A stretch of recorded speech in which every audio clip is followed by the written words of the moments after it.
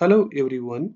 Today we are going to analyze this frame using slope deflection method.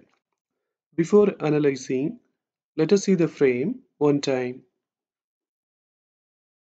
In this frame, there are two columns, column AB and column DC. Also, there is a beam BC. In the columns, there are no loads. In the beam BC, there is an eccentric point load 18 kN acting at a distance of 2 meter from the point B. The length of the columns is 4 meter. Length of the beam BC is 6 meter. The moment of inertia for the columns is given as 3I. The moment of inertia for the beam is given as 1.5I. Now let us find the kinematic indeterminacy of the frame.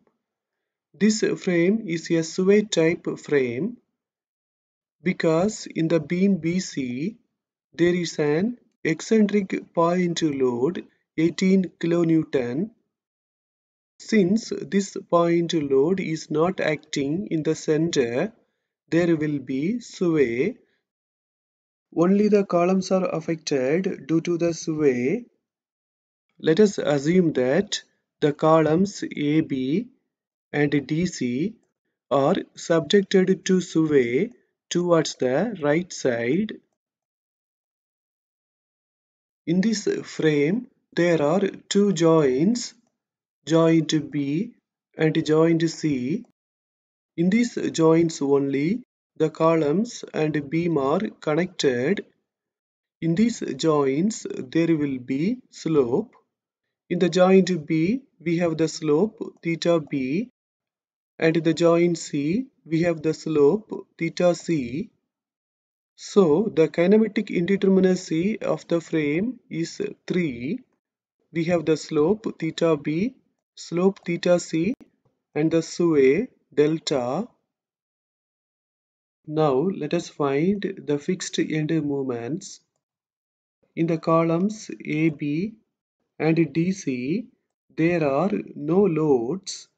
So, the fixed end moments MFAB, MFBA, MFCD and MFDC will be 0.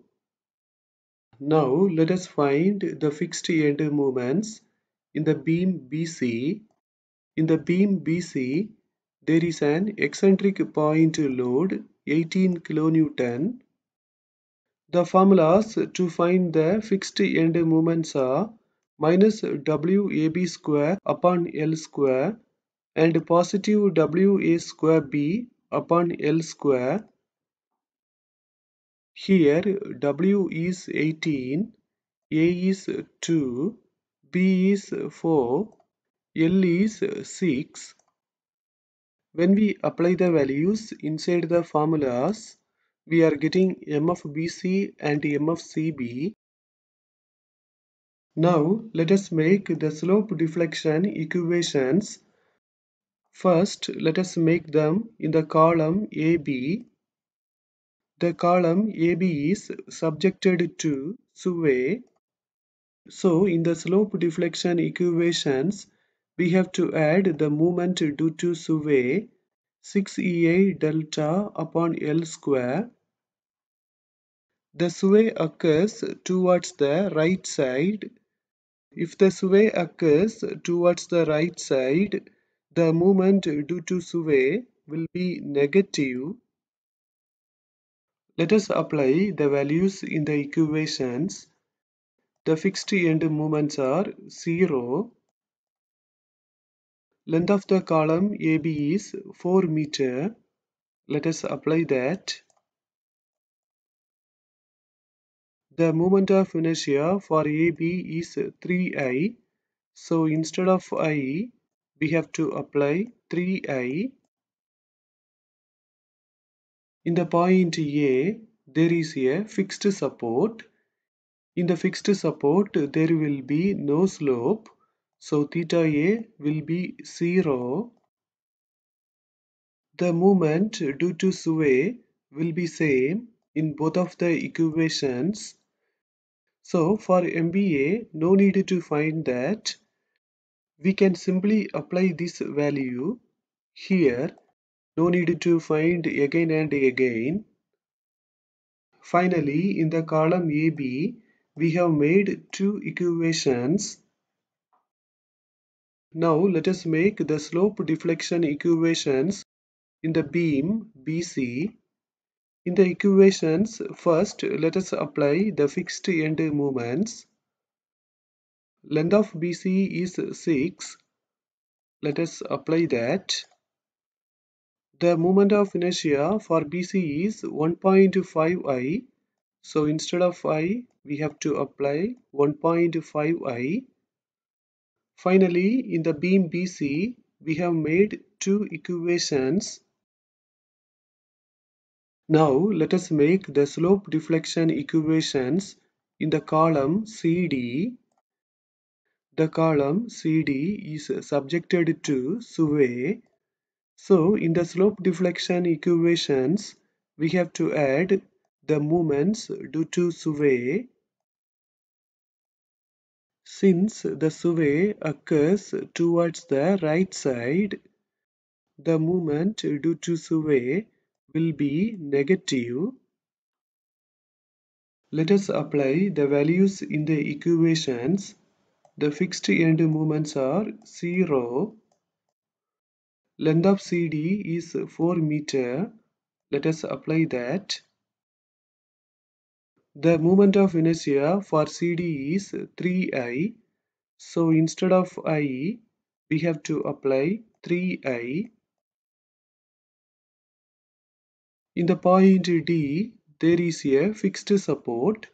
In the fixed support, there will be no slope. So theta D will be 0.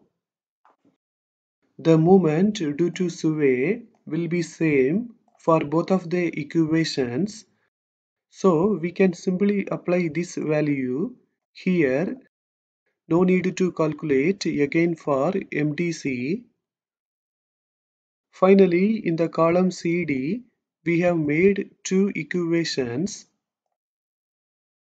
Now let us make the joint equilibrium equations.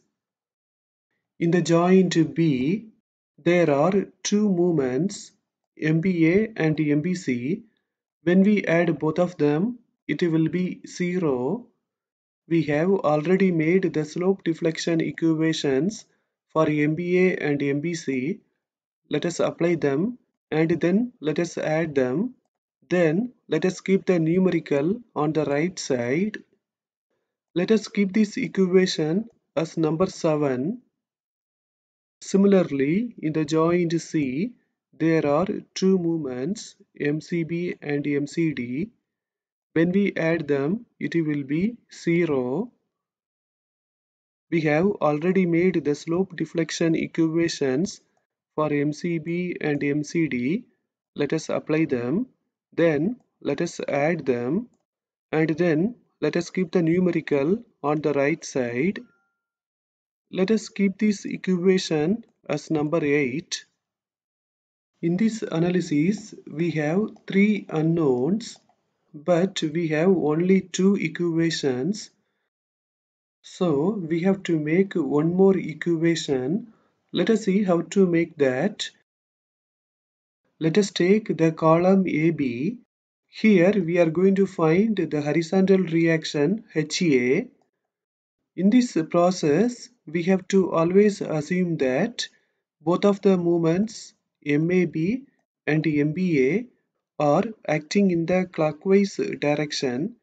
You can see that both of them are acting in the clockwise direction.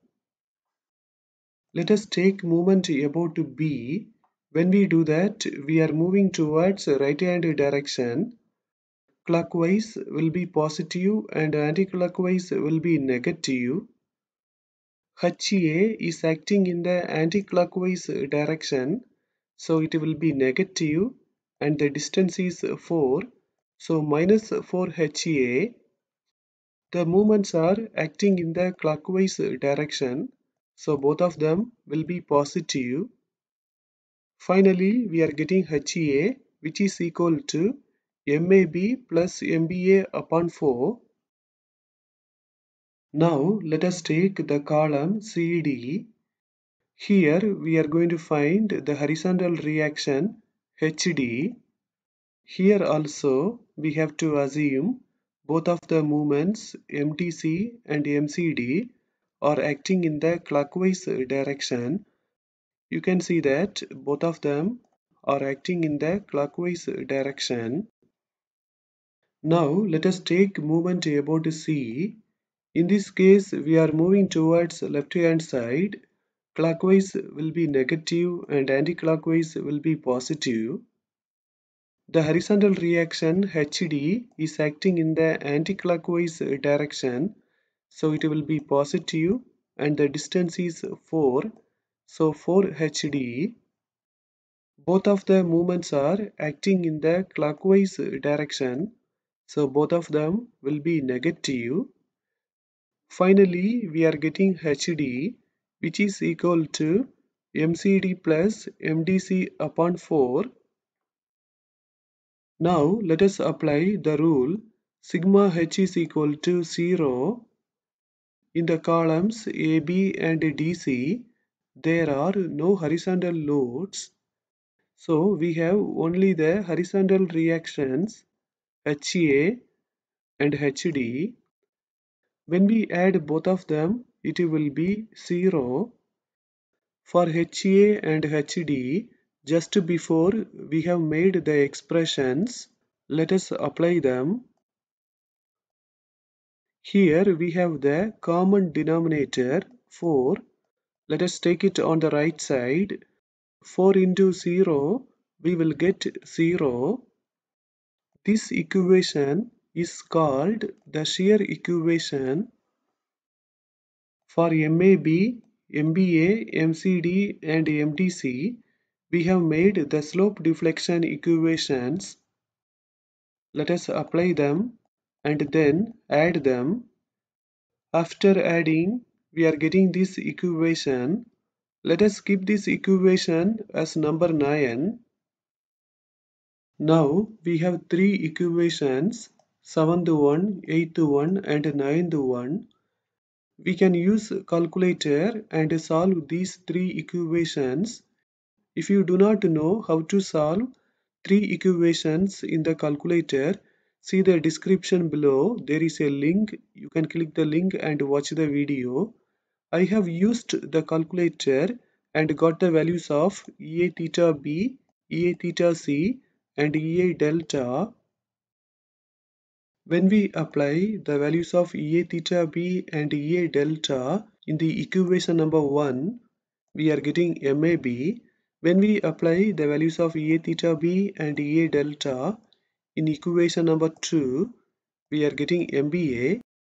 When we apply the values of EA theta B and EA theta C in the equation number 3, we are getting MBC. When we apply the values of EA theta B and EA theta C in the equation number 4, we are getting MCB. When we apply the values of EA theta C and EA delta in the equation number 5, we are getting MCD.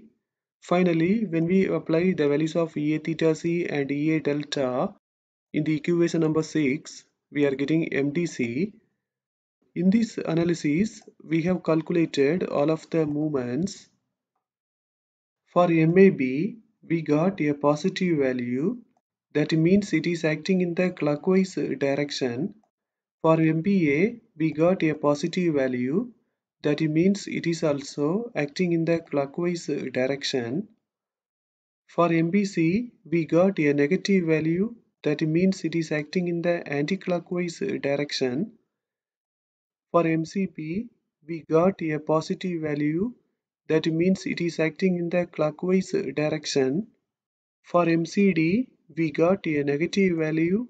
That means it is acting in the anti-clockwise direction. Finally, for MDC, we got a negative value. That means it is also acting in the anti-clockwise direction. Now let us find the reactions. First, let us take the column AB and find the reactions. By taking moment about B, we can find HA, and then applying the rule sigma H is equal to 0, we can find out HB. Now let us take the span BC and find the reactions. By taking moment about C, we can find out VB. Then applying the rule sigma V is equal to 0, we can find VC. Now let us take the column CD and find the reactions. By taking moment about D, we can find HC. By applying the rule sigma H is equal to 0, we can find out HD. Here you can see the shear force diagram. Here you can see the free movement diagram. Here you can see the end movement diagram. Using the direction of the movements, we have to make this diagram. Here you can see the bending moment diagram. Now we are going to end this session. Thank you for watching this video.